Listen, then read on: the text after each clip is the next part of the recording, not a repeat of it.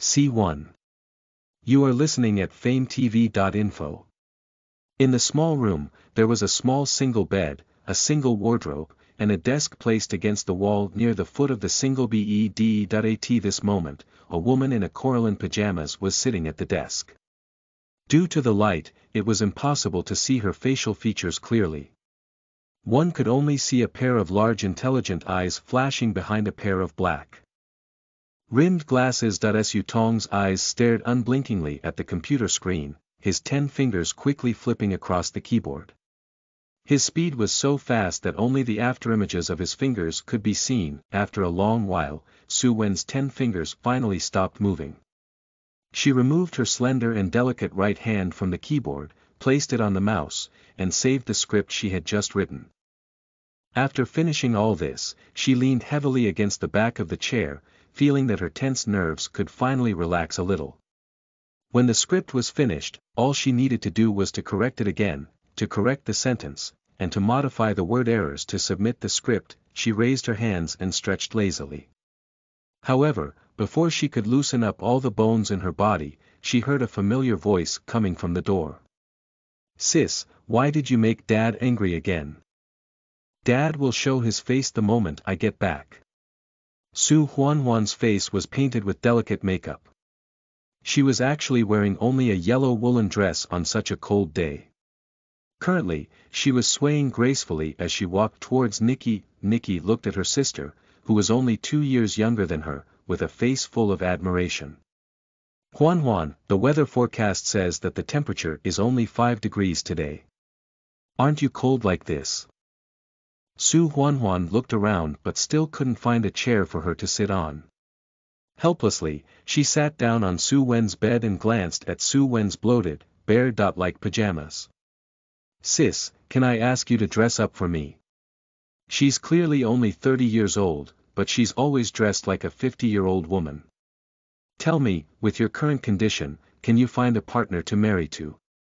Su Huanhuan saw that Su Tong did not seem to take her words to heart, so she just stretched out her finger and pushed Su Tong's head. "My good sister, please listen to your sister's advice. No matter how successful a woman's career is, without a family, husband, and children, you will be crippled for the rest of your life. Besides, you write novels at home every day. Do you know what those people in the village say about you? They say you are a jobless person. I don't care if your mouth is on someone else. Besides, I know that that isn't true. Although my income isn't much, it is still a lot more than the average office worker. What about you? What's the use of earning so much? Let me ask you, after so many years, do you have a room? Do you have a car? Do you have any savings?" Su Qingru was unable to resist Su Huanhuan's questions. "It's not like you don't know. When big brother and little sister got married, Dad and I borrowed the money to decorate the house and set up a banquet. Dad said that he would return it to me when he had more money. It would be the same if I bought a car then." "Return." Su Huanhuan looked at the door and saw that it was shut properly. She then lowered her voice and said, "Father's words are so pleasant to hear. It's strange that he'll return it to you. Dad doesn't have a job right now, so what money do you want him to give you? This money is for Big Bro's marriage. Even if Dad doesn't return it, Big Bro will definitely pay a portion of it." "Ha! My foolish sister, do you think you're stupid or just pretending? Do you really think that our eldest sister in law would let her brother pay such a price just because she has such an impenetrable personality?" Hearing this, Nikki was truly dumbfounded. Wasn't it perfectly justified for him to repay the money he had borrowed? "We are all in the same family, there shouldn't be any need to go back on our words, right?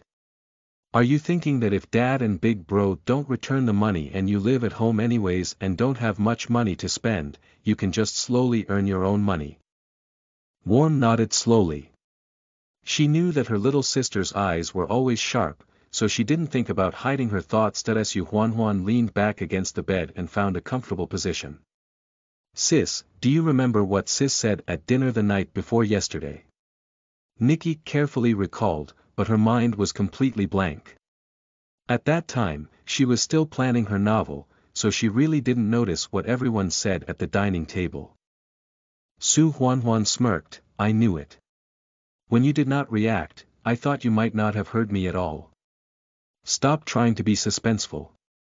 What did Sister.in.law say? Sister.in.law said that this woman is going to be born in June next year. Our family won't be able to live in this house, and our niece, Xiaolan, is also going to primary school.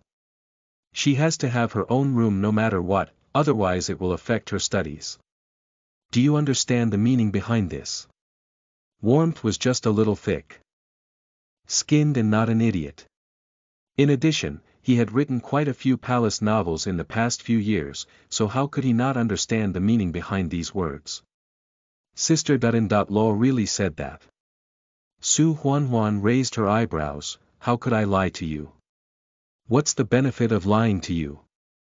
Su Huanhuan adjusted her tone as she noticed that Su Qingrou's expression was not good, and advised him sincerely. Sis, you've always said that it's not right for me to only rely on men, that it would be better to rely on myself.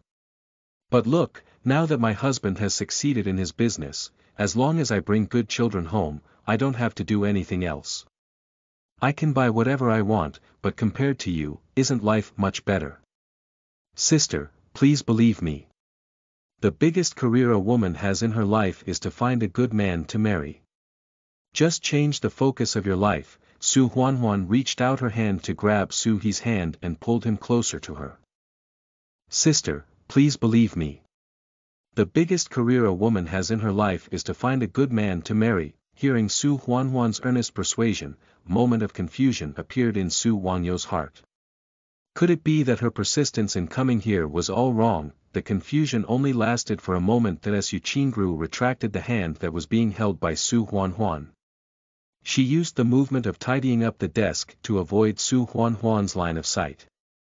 Huanhuan, everyone has their own way of life. I won't evaluate your life, and you don't have to interfere with my decision.